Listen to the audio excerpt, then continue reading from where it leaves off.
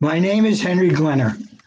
I've been teaching ceramics, hand building, and small sculpture works for the past 10 years at Art Lab. My occupation was ceramics and small hand building through the years. My main income was from working with agencies and teams of artists to put product to agencies and large corporations.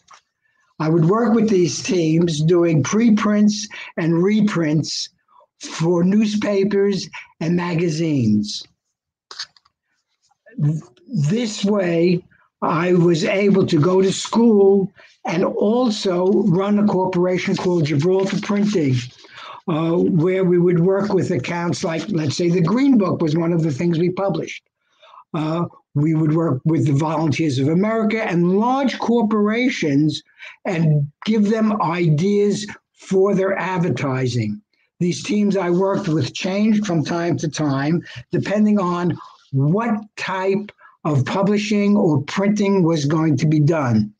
Gibraltar Printing started in 1938 through the Second World War, and I was a third generation who ran the corporation.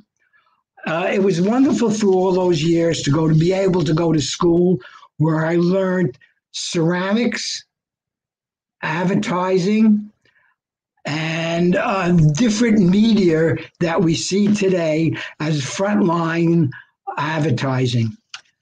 In front of me, I have one of the sculptures I've done recently. It's mixed media. I've learned through the years that the wonderful thing about ceramics is that it has depth, it has height, it has length, and you can get into it. Your hands feel the piece. So that this being a mixed media piece, I gave it a little bit of a human look. It has teeth. It has eyes. It has eyebrows. And look at the depth. It has hands. And I learned that hands have fingers, have fingernails. And even has a little bite here from where the beaver actually took a bite out of the piece of wood. So it's complete. But look at how you can have a complete 360-degree look in sculpture. Look at the depth. Painters and other parts of art, depth is a bigger problem. And I love to be able to teach individuals how to do depth and feeling. And Art Lab is really unique because we have our students' art show. That's you, the student, whether it's the clay work or painting or any other of the many different types of art we have at Art Lab, can come and actually show their work at no charge at all, to show their work at our yearly art show. And if you think about it, by being on Staten Island and being the really only art school on Staten Island, we're near the ferry, there's plenty of parking, we have day classes, evening classes, classes for children all summer long.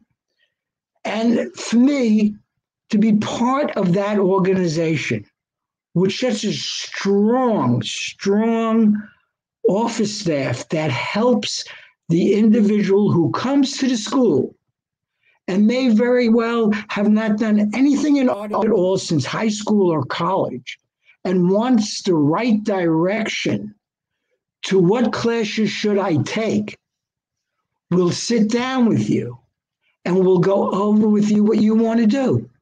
And that doesn't stop you from going to just do one class.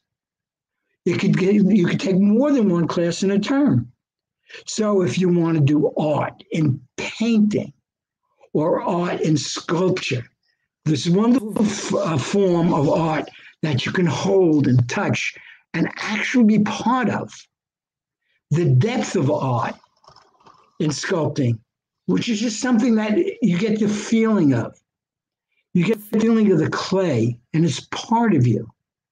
And then for me to watch senior teens or adults take their pieces and look at them and the smiles they have. And many of them say to me, Hank, I didn't know I could really do this.